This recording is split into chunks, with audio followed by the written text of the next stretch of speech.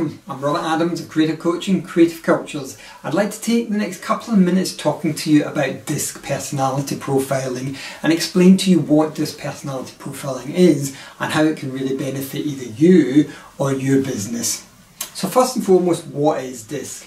Well, DISC is a personality profiling tool that came out of the work of Dr. William Marston's way back in 1928 through his book, The Emotions of Normal People.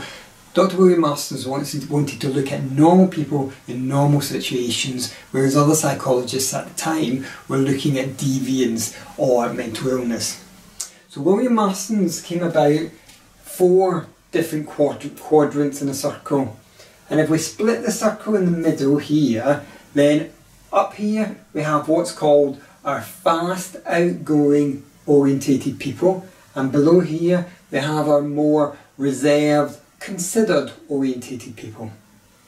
Now if you split the quadrant this way, then on this side we have what's called people orientated people, and on this side we have task orientated people. So what we'll do now is we'll go through each of the 4 and explain what they are. Firstly, we've got D, which is your dominant. Dominants are your drivers, your determined, people who are really, kind of demanding and want to get to A to B as quickly as possible. Quite often referred to as your proverbial bull in the china shop. They're the people who know where they want to go and they want to get there quickly. I's are your influencers. Your influencers are very much people, really interested, really engaged, really like to kind of be inspired by other people and inspire other people. They're your true motivators. They're the people who really want to be in there making a change, getting involved in everything. And then S is just steady. Steadiness are really the people who are into security. They like to be supportive. They like the status quo. In terms of a team, then they're the people who really hold the team together. They're the glue that holds the team.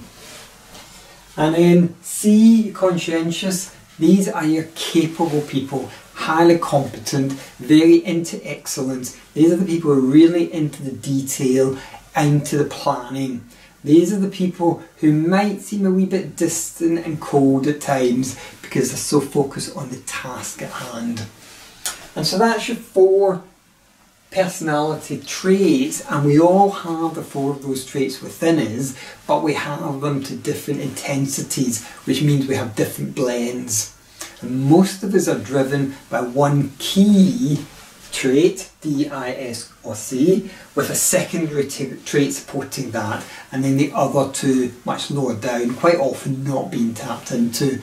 And therefore, if you can raise your awareness of your personality traits, then you can understand the ones that you can tap into better to really strengthen yourself for success, either in your future, your personal life, or success of your business.